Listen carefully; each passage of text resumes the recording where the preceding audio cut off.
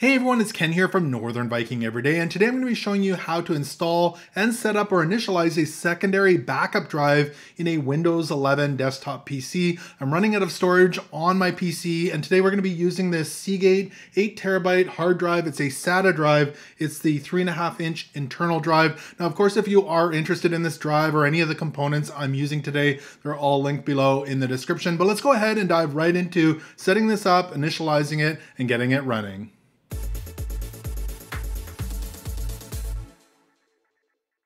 So we'll start out with installing the hard drive in our PC. So make sure your power supply is turned off and unplugged. And if you need more space, maybe go ahead and unplug all your other cables. I'm going to move my PC over to my main desk here. So we'll unplug everything and we'll remove our side panels. I have a glass panel that just lifts off, and then the back side, there's a couple of thumb screws and it just slides off. Each PC case is slightly different. Now you'll need to find your drive bay. I've got a 3.5-inch drive bay down here at the bottom with a tray. You might have a couple of these. Sometimes they're on the other side of the PC as well. So locate that on your computer. Hopefully you have one. And we're also going to need to find our screws here for mounting the hard drive. Now these came with my PC case. If you don't have any, I'll link some below in the description so you can pick some up for yourself. And we'll take our hard drive and we'll put it into the enclosure here. Make sure that the ports are facing the correct direction so that you can easily plug them in. So we'll line up the screw holes here on the side. Make sure they line up perfectly. I'm going to be putting in 4 screws on the bottom today and then 1 on each side. I'll get them threaded by finger here, and then I'll tighten them down with a Phillips screwdriver. Make sure you don't tighten them down too hard, just nice and snug. 3 and 4, and then again I'll put 1 on each side. Perfect. Now I'll slide that tray back in, and I may need to pull it out a little bit later to get everything connected, but it just slides in on my case here. Next up, we need to grab our SATA cable. These came with my motherboard. I've got a couple different types here. I've got a straight one as well as a 90-degree bend one. I like the 90-degree bend ones. They hide the cables a little bit better. And if you don't have one of these, I'll link some below as well. Again, mine came with my motherboard. Turning our computer around here, we need to look for our SATA ports. They're typically located down here in the bottom right-hand corner. I have 6 of them right under my graphics card here, so a couple of them are covered. And I would check in your motherboard manual if there's specific ports you should be using. I can use the ones here at the bottom, so I'll take my SATA cable and feed it through to the back side. And again, I'm using that 90-degree cable, so I'll just plug that in there and it'll feed back nicely, just like that. We'll turn our PC case around. Next up, we need to find our SATA power supply cable. It'll run from our power supply down here. And what it looks like on the ends, it'll have a connector that looks like that with a little notch, and they're commonly daisy chained together so you can plug in multiple items. Now, some power supplies have all the cables attached, some are semi-modular and some are fully modular, and you might have some extra cables in your box. If you're not seeing this, have a look, and those can be plugged in right here. You can see it says SATA for myself. There's the little 6 port right here.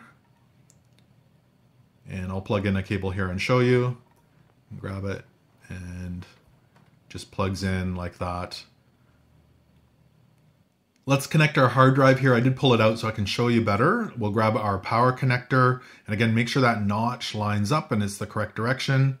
We'll go ahead and plug that right into the hard drive, just like that. And then grab our SATA cable that comes from our motherboard. Again, the same thing, make sure that notch lines up, and we'll plug that in just like that. And those are the only 2 cables we need. We'll slide that tray right back in there, and then you can take all your cables and clean them up and tuck them right back in. We'll put on our side panels, and I'll go ahead and plug everything in and start up the computer here, and we'll move on to setting it up right on the computer itself.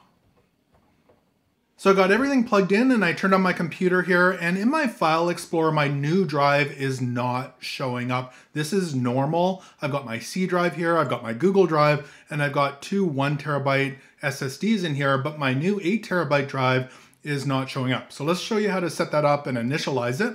We're gonna head down here to the bottom to our Start menu, and we're gonna right click on the Start menu, not left click, but right click. And you'll see a little menu that pops up here, and you should see the option that says Disk Management. You can go ahead and left click on that, and that's going to start to load up your disk management. And this could take a little bit to load up depending on how big your drives are and how many you have on there. So we'll wait for that to load up. There we go. That took about 30 seconds or so for myself. And this pop-up happened. It's called Initialize Disk, and that's actually what we're looking for today. If that did not happen for you automatically, let me just hit cancel here. I'll show you how to bring that up. So you can see here in the disk management, all of my drives are down below. I've got two SSDs and my C drive here, but we're looking for our unallocated drive. If this is a brand new drive, it should say unallocated. Make sure you are selecting the correct disk, and not here where the black bar is. We want to go off to the left-hand side here where it says disk 1, or it could be a different disk number, so keep that in mind. But in this gray area next to the unallocated, we are gonna right click, not left click, but right click, and you'll see the initialize disk option there. We can go ahead and left click on that, and we'll get back to that pop-up. Now from here, we're gonna go ahead and make some selections. I like to select GPT. This is the newer or more modern version. We'll go ahead and make sure that's selected. We'll hit OK, and it's gonna start initializing that disk for us.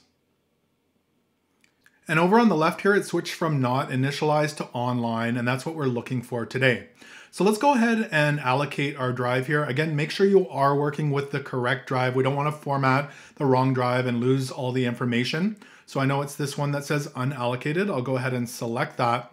And we're going to open up the new Simple Volume Wizard. So in this open area right here in the middle where all the lines are, we're going to right click. And you should see the new Simple Volume right here. We can go ahead and select that, and it's going to open up the new Simple Volume Wizard.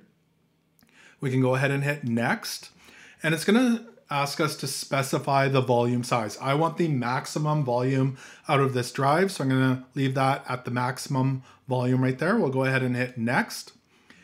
Now it's going to ask us to assign a drive letter or path. So we can assign whichever letter we like. I don't like to use D. I like to keep that for little thumb drives, flash drives, that sort of thing.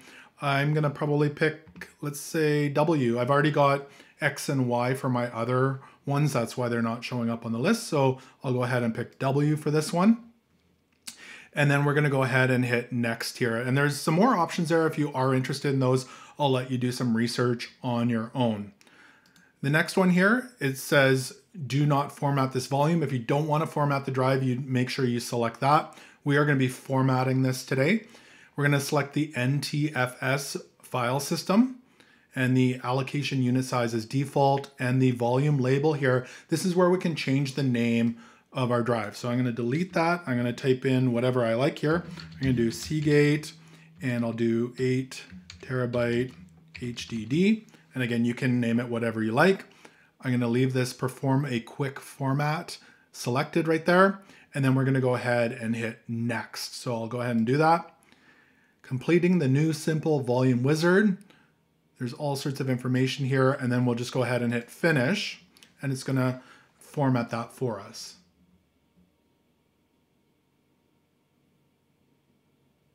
And that completed, and you can see now I've got the Seagate 8 terabyte HDD. It's the W drive, and it's showing as healthy. If I open up my File Explorer, you can see it shows up right here as well. It says 7.27 terabytes free, and I can go ahead and copy files in here, use it as backup, and it's all set up and ready to use. And really it's that simple to set up and install a secondary drive here in Windows 11 for you to use as backup for all your extra files.